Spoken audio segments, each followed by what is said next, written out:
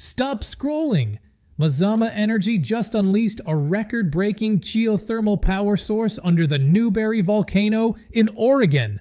Get this, they've tapped into the Earth's natural heat, the same power source that drives volcanoes, to create the world's hottest enhanced geothermal system, hitting an insane 629 degrees Fahrenheit. This heat comes straight from the Earth's interior, generated by leftover heat and decaying elements deep inside. Mazama's tech takes that massive, natural, carbon-free heat and uses it to power the future. They do it by drilling 2 wells, then using a patented process called thermal lattice stimulation to create an artificial reservoir between them.